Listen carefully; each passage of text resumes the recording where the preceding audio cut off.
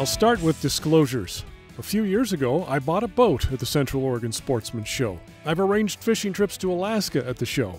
I've purchased merchandise and picked the minds of vendors, outfitters, and experts at the show. And that's the point. Outdoor enthusiasts of all stripes will find exhibits, seminars, and products of interest at the Sportsman Show. We're in the right place at the right time. There's so much, as you know, in the Great Northwest to do with fishing and hunting activities, and then all the other outdoor activities, and we really play to that. So, we understand who's coming, and we do our very best to reach them with this show. It's late winter, it's still crummy out, so what else would you do but want to go look at all the vendors and all the merchandise? Well, that's no mistake. That's by design, and you're exactly right. The only thing that we hope for, and we cross our fingers every year, is there's no snow. And this year, last year in Central Oregon, we had historic snowfall. And what makes Central Oregon really special is that's part of their lifestyle, and they turned out in droves and really supported us last year. We're so grateful. More disclosure.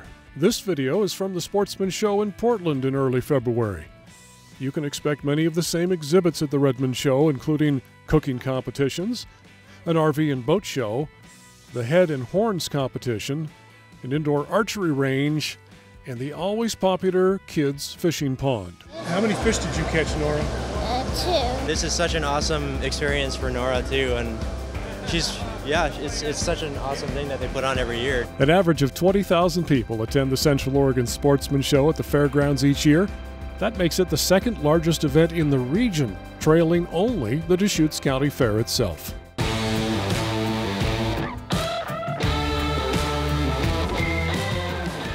What do you fish for? How do you fish out of a kayak? It's pretty similar to fishing from a regular powerboat. You set up rod holders and you're usually trolling kind of with the rod across your lap. Right. And then when you get a takedown, you kind of got to let the fish really get it. And once it gets it, the rod's basically burying right into your lap and you just take it out, keep pedaling, fighting the fish, kind of pull them along and wear them out. Yep, same exactly. Thing. While wandering the aisles, I discovered a display of kayaks designed specifically for fishing.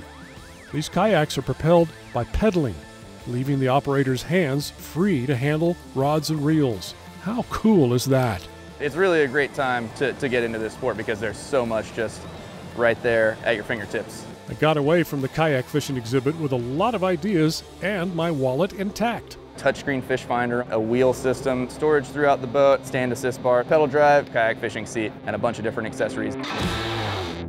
If people really take advantage of it, the opportunity, the ticket price is a bargain. You'll spend all day going through here and you'll come away with a lot more than you came in with. Part of the pleasure is just people are so friendly. I mean, all the vendors are here to share. You can talk to anybody. Yes. And they'll talk to you. They're eager and they're ready to share their expertise with you. Elbows in tight, and that keeps that rod traveling on a straight line. The Central Oregon Sportsman Show will be at the Deschutes County Fair and Expo Center March 12th through 15th.